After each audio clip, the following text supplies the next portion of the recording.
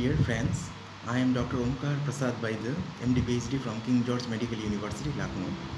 Today I am going to discuss on a very important topic, COVID-19 or coronavirus infection, which has been first isolated in 2019, and how it affects the respiratory system or how it affects the lung. So my topic is COVID-19 and its effect on the respiratory system or lung. Now, throughout the world, COVID-19 has spread its pandemicity, and almost it touches every part of the world, and number of death cases are increasing with time, though some milder form of the disease has also been seen. 80% of the infected person shows good prognosis. They may recover with time and become almost healthy with time, but remaining 20 to 30% goes into a stage of critical illness because of this COVID-19 infection, and finally it leads to death due to various causes because of COVID-19 complications in various systems of the human body. Now, COVID-19 is a RNA virus, and also better we can tell it is a respiratory virus because it affects mostly the respiratory system, though it has effect on other system, almost in all other systems, but it is very much effective. It affects the respiratory system mostly. It affects the respiratory system mostly.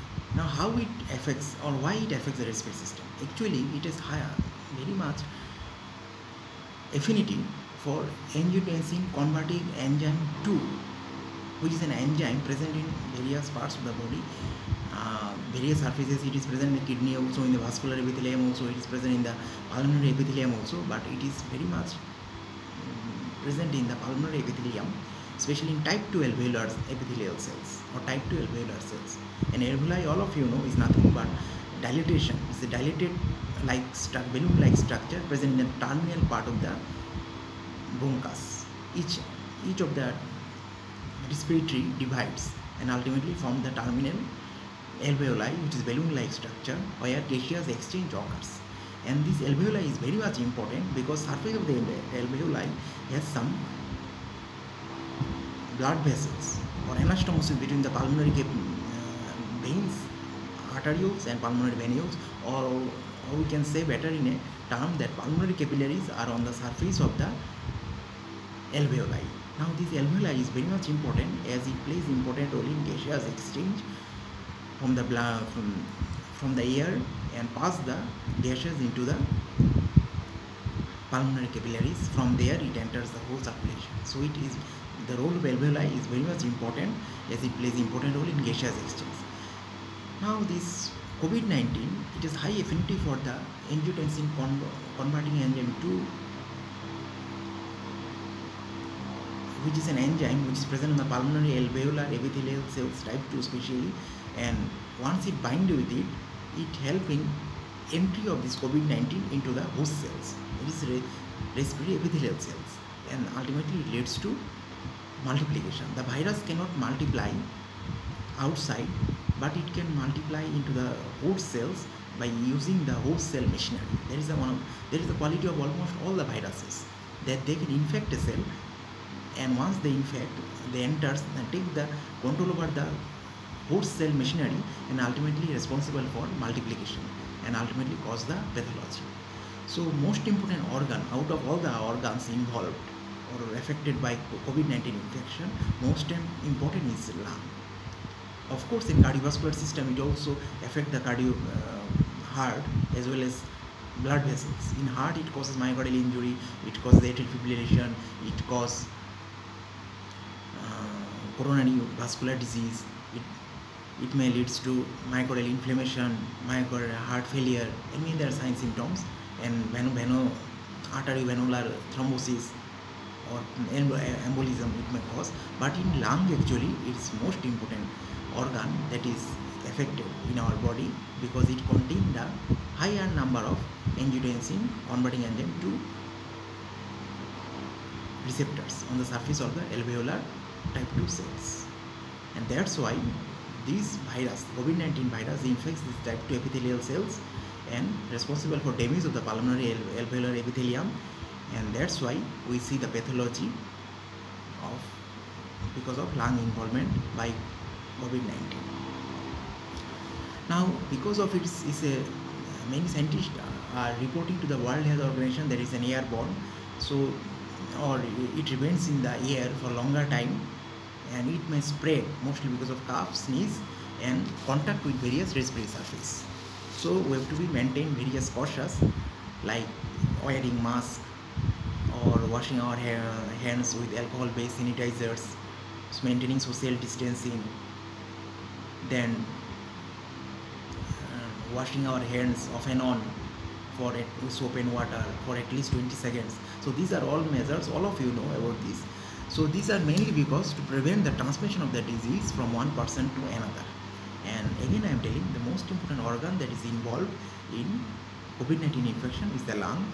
And in lung, what it causes? COVID-19 causes simple infections like upper respiratory infection, like simple cough, fever, the running nose, sneeziness.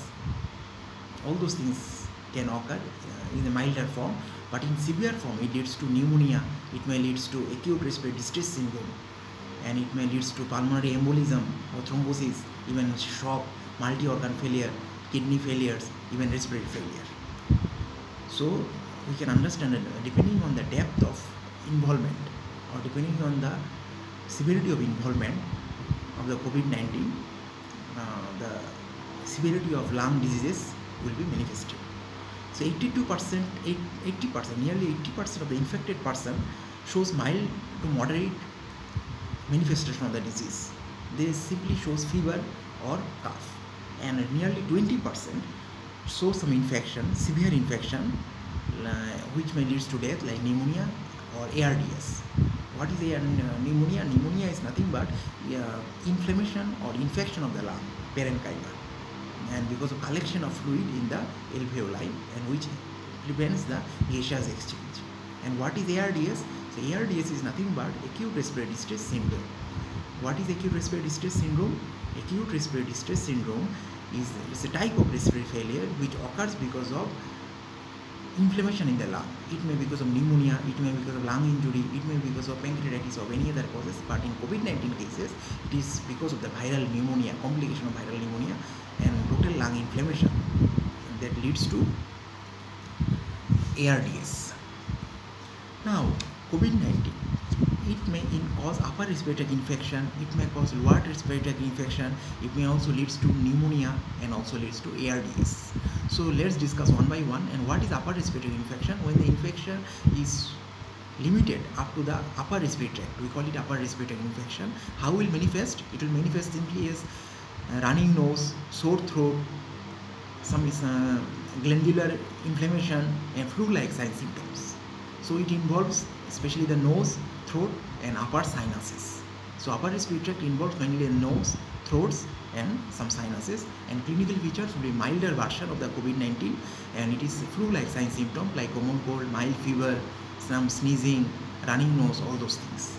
This is the upper respiratory infection. And when it comes to the lower respiratory infection, it leads to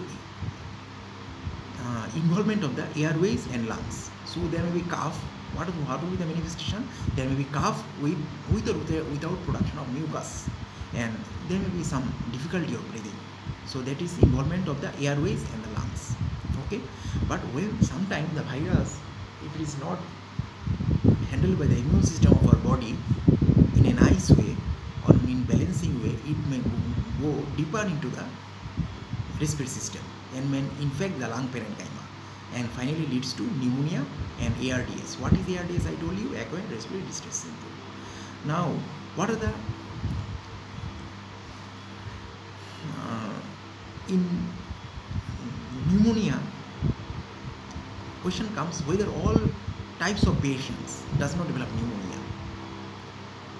We have seen that many patients who are suffer from, we have seen from the reports that many patients, most of the patients or many patients once infected show milder form of the disease, and some patients in selective cases go into deeper complicated cases of COVID-19 because of involvement of the deeper phases of lungs leading to pneumonia and ARDS. Now question comes, what type of patient will leads to pneumonia? Pneumonia is actually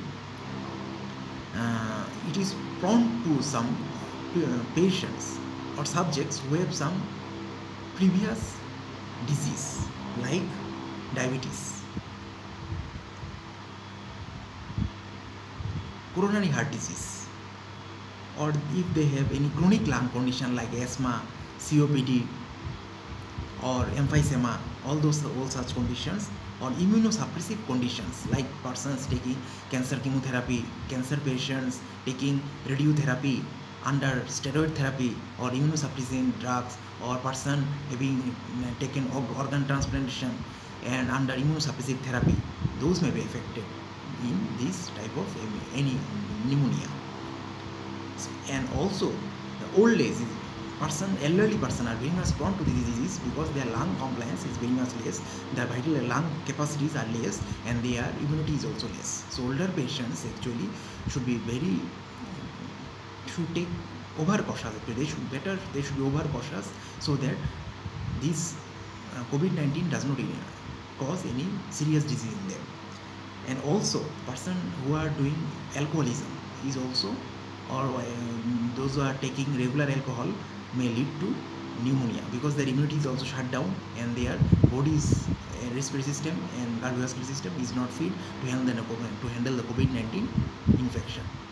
Okay, so again I am telling those persons suffering from diabetes or who are having congenital heart disease and coronary heart disease, person having previous chronic lung conditions like COPD, emphysema, asthma, older patients, persons having immunosuppressive therapy or cancer chemotherapy or under steroids should be very much cautious, as they have high chance or higher risks for pneumonia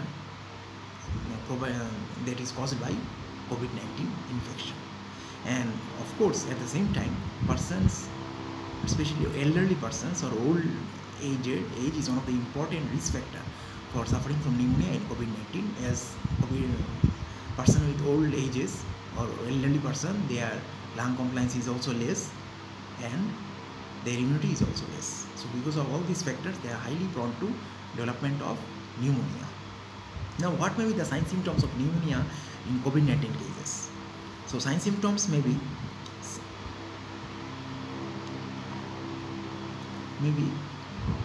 shortness of breath, chest tightness, high fever, then difficulty in breathing. It may be severe difficulty in breathing also. So those things, some fatigue, weakness, these are the some clinical features of pneumonia. So how to treat the pneumonia in such conditions, or how to treat the pneumonia in COVID-19 cases? So most important thing is that we have to treat the underlying cause. Since it's a viral pneumonia, pneumococcal vaccines or antibiotics will not play any important role because it's a viral pneumonia. So viral, and especially the COVID-19, and there is no special antiviral therapy. So supportive treatment is very much important. If the person's partial pressure of oxygen in the blood or oxygen saturation decreases, we have to give oxygen, keep the person in ventilation. And because of that, what will happen? Gradually the person may come out from the pneumonic stage, provided the immune system fight well with the pneumonia. And what are the sign symptoms of severe pneumonia? There may be fever, fatigue, shortness of breath, cough, wheeze, and rapid breathing. So these are some of the symptoms of severe pneumonia. And I told you how to treat.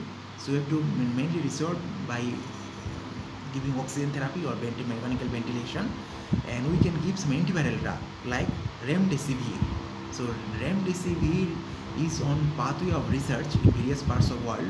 So remdesivir, it is an antiviral drug which can be given. Steroids is also important because it prevents the inflammatory mechanism that is going on in the lung and prevents the accumulation of fluid that is responsible for the defect in gaseous exchange leading to complication of pneumonia. At the same time, some antimalarial drug like chloroquine and hydroxychloroquine, which are effective anti-inflammatory agent, can also act in the COVID-19 pneumonia in severe cases. And then last, of course, in spite of all this therapy, we should rely on the immune system, which ultimately signify the recovery of the subjects.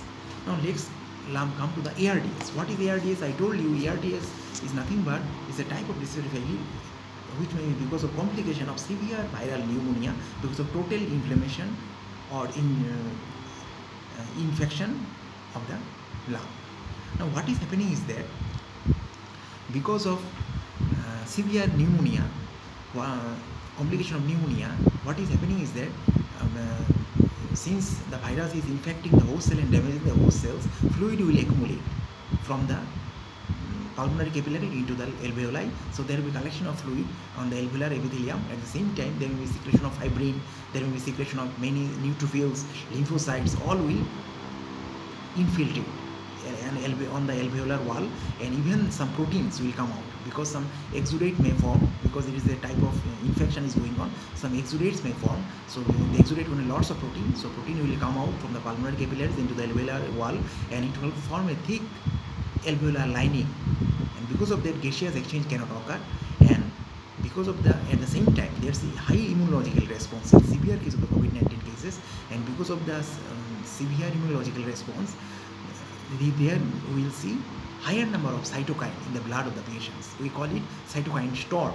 And because of this cytokine storm, there will be chance of sepsis or multi-organ failure, even lung failure or respiratory failure. And because of this, you may see ARDS, acute respiratory distress syndrome. And how to diagnose this pneumonia and acute respiratory syndrome? That there will be severe chest tightness in ARDS, severe chest tightness, rapid respiratory rate, rapid heart rate, sweating, person become unable to take respiration. So all those things are the sign symptoms of ARDS. And pathologically, it is because pathophysiologically, I've already told, it is because of exudation, protein, fibrin, various inflammatory mediators that forms the inner lining of the alveolar, and it makes the alveolar lining very thick, so gaseous exchange cannot occur. So person needs more effort, very strong effort to the respiratory to accompany the respiration. At the same time, then will be systemic infection, systemic viral sepsis that is present in the blood, as well as cytokine storm, and which leads to multi-organ failure and respiratory failure also. So all these factors leads to acute respiratory distress syndrome, which is the most severe and almost last stage of the COVID-19 infection, which is where death rate is very much high, if not cured handled very properly. So how to treatment? Before that, how to diagnose? Diagnosis is based on chest CT scan. So CT scan will diagnose some ground glass appearance in the lung, or X-ray may show ground glass appearance or opacity in the lung. And when some blood test will show low lymphocyte count, at the same time D-dimer may be blood in the blood may be high, very much high, or there may be rise of C-reactive protein, which proves that there is a severe inflammation is going on in the blood. So there may be increased amount of C-reactive protein. All these blood pictures also proves that person is suffering from ARDS, and acquired respiratory distress syndrome, which may be a complication of severe viral pneumonia. Now how to treat? Now we have to resort to mechanical ventilation, oxygen, giving oxygen to increase oxygen saturation, because there may be hypoxia in the blood because of defect in gaseous exchange. To overcome that, we have to rely more on mechanical ventilation. At the same time, there is one new drug known as remestemcel L. So there is one antiviral drug known as remestemcel L, which has been on trial, undergoing clinical trial in various parts of the world, which suppresses pro-inflammatory cytokines, mediators, or pro-inflammatory cytokines, and upregulates the anti-inflammatory cytokines. So directly or indirectly, it prevents the inflammation that is going on in the lung, and there is the responsible physiology behind the lung injury, or the lung pathology, or pathology complication of the ARDS. So these are the various complications of the ARDS and how to treat ARDS and pneumonia. And another other complication of the lung, it is also is one of the important complication of lung is pulmonary thrombosis or pulmonary embolism. Now how it is occurring? Because of cytokine storm or immunological response, it increases the various inflammatory mediators in the blood, which increase the chance of intravascular thrombosis. So it may stimulate the intravascular thrombosis in the lung by causing pulmonary thrombosis or pulmonary embolism, which may leads to the pulmonary or effect in the right heart also. And it may be cause of death in some cases also. Pulmonary embolism has been found in some cases after doing autopsy in COVID-19 patients. So it proves that pulmonary embolism may be another cause of the death in some patients. And according to some recent studies, the respiratory failure may be because of effect of the COVID-19 infection on the brainstem and suppressing the respiratory centers. So this may be because of involvement of the CNS by COVID-19 infection. So that is maybe because of another way of infection. The COVID-19 may involve the CNS and suppresses the respiratory center and may leads to respiratory failure. So these are the various complications and various lung involvement or respiratory system involvement by COVID-19 cases. So since there is no development of vaccine or specific antiviral therapy has been discovered or found to be 100% effective in such cases, that's why it is always that's why there is no specific way of treatment for this pneumonia and ARDS in these COVID-19 cases. That's why prevention is the best method of treatment. So you should respect all the measures that is been given to you, preventive measures, because in such cases prevention is always better than cure. And try to boost your immunity by taking good foods. I already described in one videos that rely on some fresh green leaf vegetables, maintain good hygiene, take the preventive measures, take zinc, take vitamin C, take vitamin D, take some natural immune boosters like garlic, turmeric, then tulsi or basil leaves, take